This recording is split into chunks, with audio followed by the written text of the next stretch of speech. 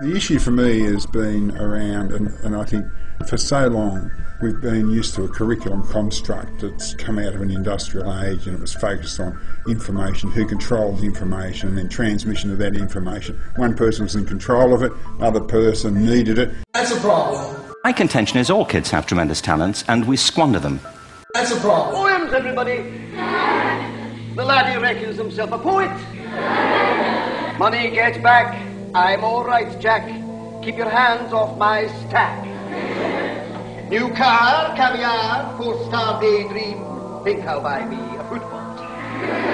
Absolute rubbish, laddie. If your only tool is a hammer, everything looks like a nail. If your only stance is discipline, then everything looks like a problem.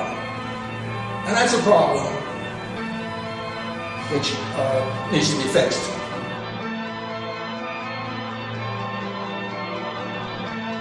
Electracy is a neologism provided by Gregory Ulmer to describe the apparatus of this emerging digital epoch.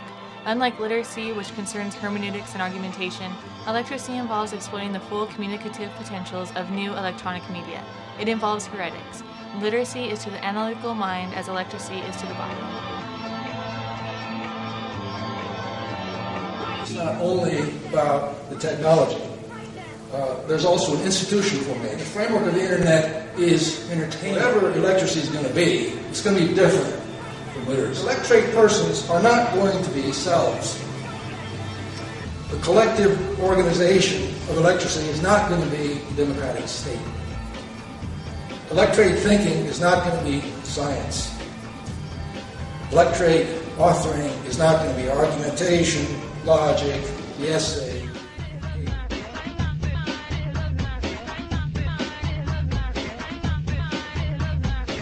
You're going to invent that.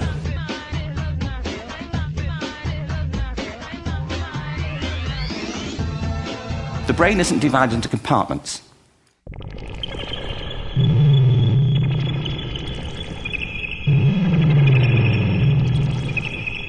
We're not really just consumers anymore. We're also making things. We're putting stuff out. Rather than just asking questions of creators, we're now also having to ask questions about ourselves. We're definitely at a moment of transition, a moment where an old media system is dying and a new media system is being born.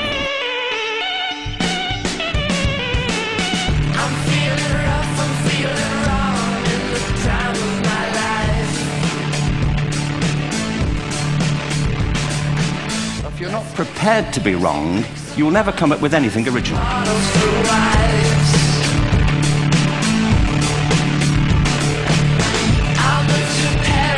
The grand narrative, the master narrative, the meta-narrative. Any story which attempts to explain the world in simplistic terms. The world cannot be described in this way, since it is fluid, it's dynamic, and it's complex. Any attempt to give a simplistic definition is going to miss something out.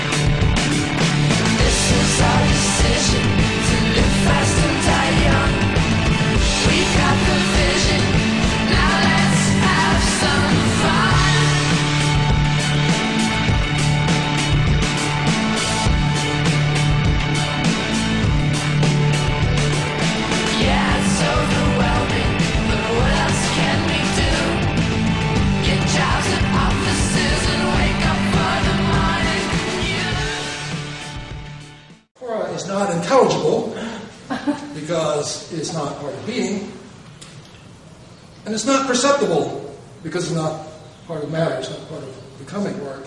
It is generation, and it may be known only by a feeling, an affect. You feel it, and you have to work with it darkly. An active emptiness.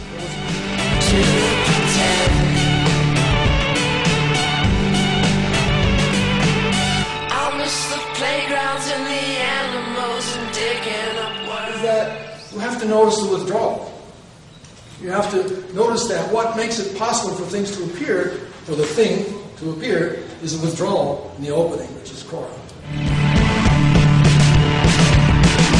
I'll miss my sister. It's W/HLL is concept. Yeah, I'll miss the boredom and the freedom and the time spent alone.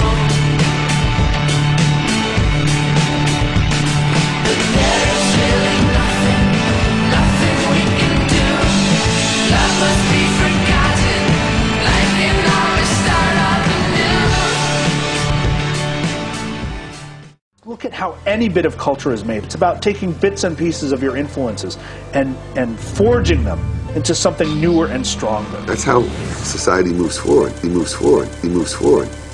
It doesn't just invent new things. It evolves through taking old things and changing them. Go ahead, sample whatever you want. Sample whatever you want.